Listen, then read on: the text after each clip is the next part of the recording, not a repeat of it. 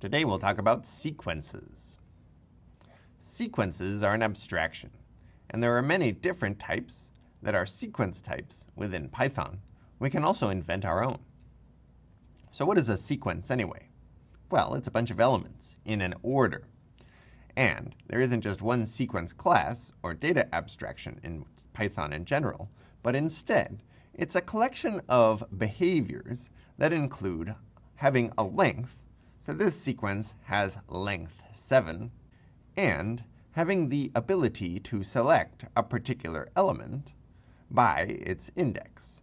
So a sequence has an element corresponding to any non-negative integer index less than its length, starting at 0. There are the indices for this sequence.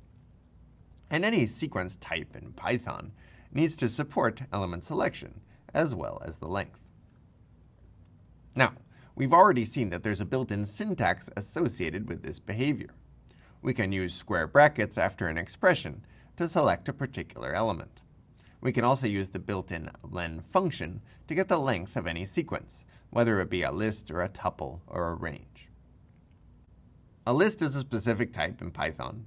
A sequence describes a list or a tuple or a range or any other sequence type that happens to have length and element selection supported.